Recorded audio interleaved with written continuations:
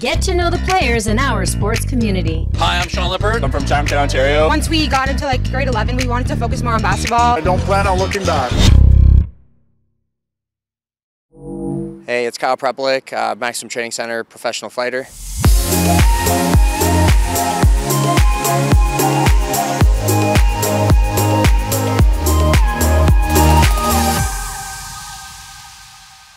I was born and raised in Windsor, Ontario.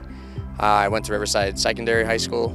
I did a little bit of track and field here and there. I obviously did high school wrestling only for my last couple of years, which I kind of wish I started a little earlier, just to help develop more of my, mixed martial arts game. I used to play hockey. I didn't do that too much in high school. I tried out, and I wasn't feeling it anymore. Other than that, if it wasn't sports related or any of that kind of stuff, I was really into like the techs, like welding, a little bit of automotive. After I was done, playing hockey and whatnot, that following year and that summer, I joined Eastside Boxing Club when I was 15, and I did that the whole summer because I wanted to be stronger, more in shape. I made my move here a year and a half, 2 years later after I saw what else was around the area.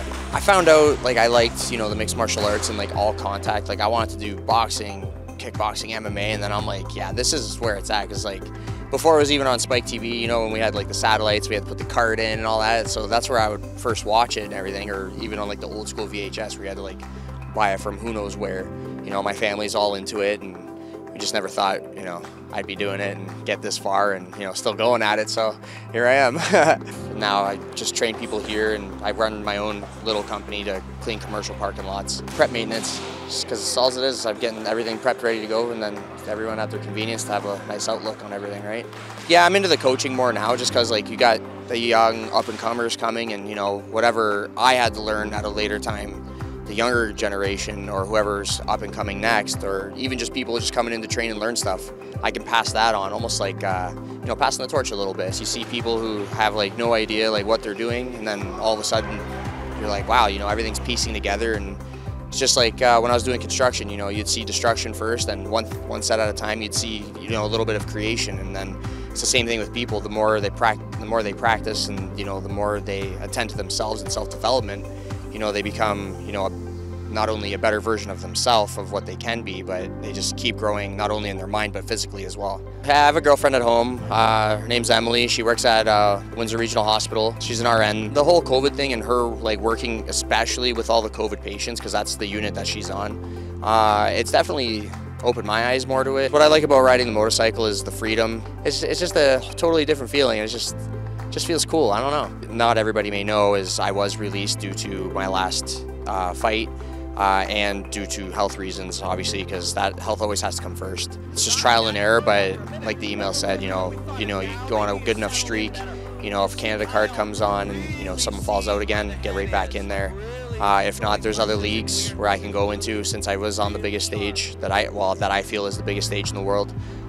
It opens many doors where it could be Bellator, PFL, Risen, ONE FC, which are all top-notch, high-caliber organizations. I have tons of fight life left, so pretty much once that's all said and done, I want to keep going until I pretty much can't compete with the elites anymore. And once that time comes, then pass the torch to somebody else. But until then, yeah, then I'm going to keep going strong. The plan is, even though I was released, I would like to make it back there and, become something like George St. Pierre or, Sam Stout and Mark Hominick. Those guys are the foundation of, I think Ontario and Canadian MMA. Those guys are, the top-notch guys, especially locally around here. We got Mark Hominick, Stout, and even Chris Hordecki and all those guys, those big caliber guys, and made a career out of fighting and, did big things. So I'd like to do that too.